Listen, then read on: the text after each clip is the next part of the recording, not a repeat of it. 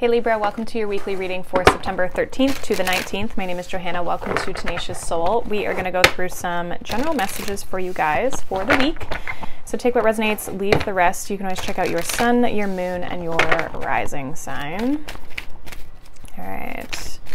You guys can also follow me on Instagram. I do post different readings over there, so definitely follow me there if you are interested in that. All right. So Libra, we have Temple Path, number 12, and then we have Financial Constraints, number 13. Bottom of the deck, we have Thinking Man, number 46. So the Thinking Man for me in this deck is the King of Swords. Let's see, what else is coming up for Libra?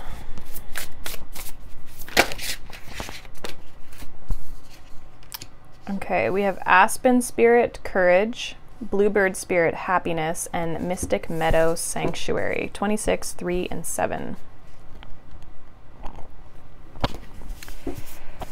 Okay. And then we have Transformation at the bottom. So I do feel like there's a change that you're trying to, it's almost like maybe you're walking away or you're thinking about walking away from something. You're trying to plan, I almost feel like for your future is kind of what I'm getting. Like I feel like there's something missing with this financial constraints. I feel like there's something missing, or there's a sense of lack in your life that you feel like maybe, you know, you're trying to, some of you are questioning whether you're on the right path, like you're questioning whether you're in the right space. I do feel like you're going through a transformation. You're kind of like going to be blossoming a little bit here, in stepping into a better space for yourself, but there's something you're thinking about of something that you feel like you maybe don't have. So we have the Five of Wands reversed, we have the Four of Swords, the King of Swords, so there's that King of Swords again. Current energy with the Seven of Wands, the Tower, and the Devil. Near future with the Two of Pentacles, the Six of Swords, and the Ace of Wands. Bottom of the deck we have the Eight of Swords. So you're definitely thinking a lot about something kind of in your head a little bit. I kind of feel like though you've kind of removed yourself from a situation, and there's an element of like with this Tower in the center of your reading here, it's like just let it fall, just go for it. Some of you are trying to hold on to something, but it's like you don't really have a choice. It has to go. So with the Five of Wands reversed, the Four of Swords, the King of Swords, it's like you've cut yourself free from some sort of conflict or drama or a situation, people, whatever this Five of Wands is to you. It's like you've let that go. Whatever's been challenging or created some sort of conflict in your life, you've removed yourself from that. And in the current situation with the Seven of Wands, the Tower, and the Devil, so like some of you are still trying to hold on to something, or control how an outcome happens, but for others of you it's like there's like a sense of like destruction where you're just like, fuck it, just let it go. You know what I mean? It's like you're fighting for yourself. There's like an element of, it's not that you're giving up by saying that, it's actually more of like you coming into more control of your own situation because you're like, I don't care, I don't need it, I don't need that. It's an interesting energy. And then we have the Two of Pentacles, the Six of Swords, and the Ace of Wands. So there's something new coming in here after this Tower falls. There actually might be a little bit more of a sense of stability. Like the Tower is just change, right? But some of you are resisting that change. But in the near future, I do see an opportunity coming in here for you. Some of you are going to question it with that Two of Pentacles. Others of you, though, you might actually see it being able to provide you more stability. Because I do actually feel like it's leading you to a better place with that Six of Swords. So let's see what this Five of Wands in reverse is here for you in the recent past. What's this Five of Wands reversed in the recent past for Libra? The Fool, yeah, you left it. Whatever that was, it's something that you walked away from or that you were like, I'm not going to engage in that. Some of you it was a relationship, Two of Cups. Could have removed yourself from a relationship or maybe even a partnership of some sort, whether that's like in your career, maybe your job is a partnership, right? Knight of Wands, it's like you moved on. Some of you just didn't like where it was going, or it almost stressed you out more to be involved in it. Let's see what this 7 of Wands is here in the current energy. What's the 7 of Wands for Libra in the current energy? 8 of Cups. What's the Tower for Libra? The Star. And what's the Devil here? The High Priestess. Sorry, my sister's dog's just like roaming around.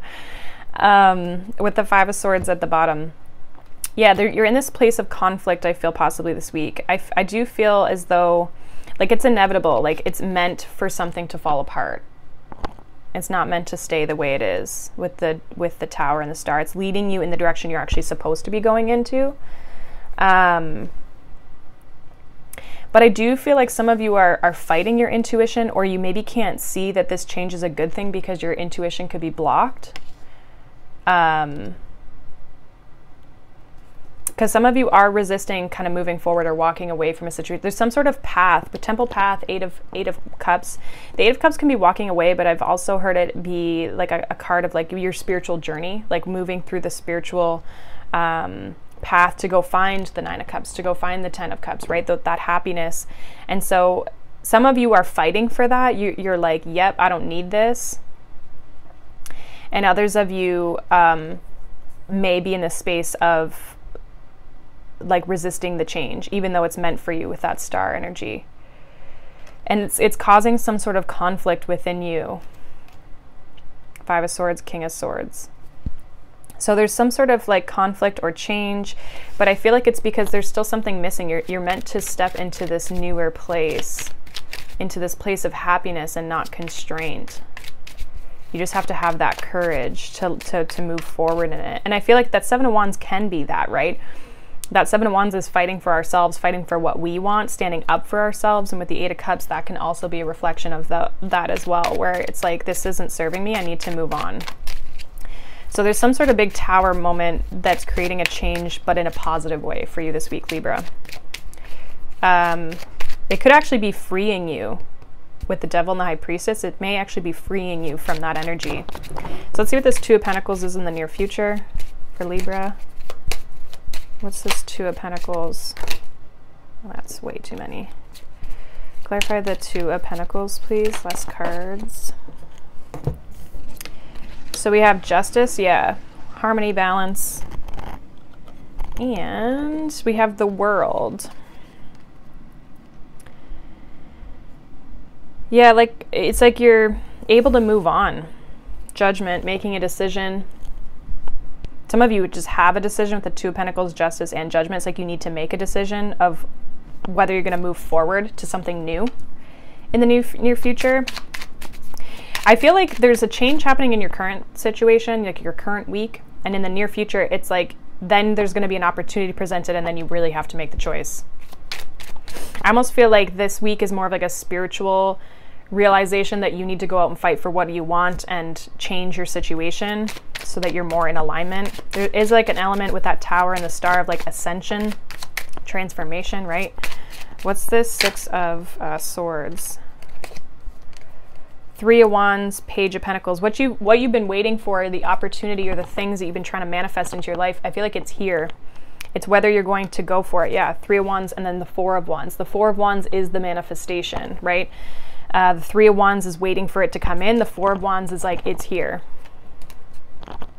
Some of you, it's love. It's a person. Others of you, it's an opportunity. You could be learning something new. You could be going to school, starting just like a new job even. What's this Ace of Wands here? It sparks, it creates some sort of spark, but in a good way, right? It sparks your excitement again. Yeah, 10 of Cups, Ace of Wands, 10 of Cups, 6 of Swords. You're headed to a better place here with something new.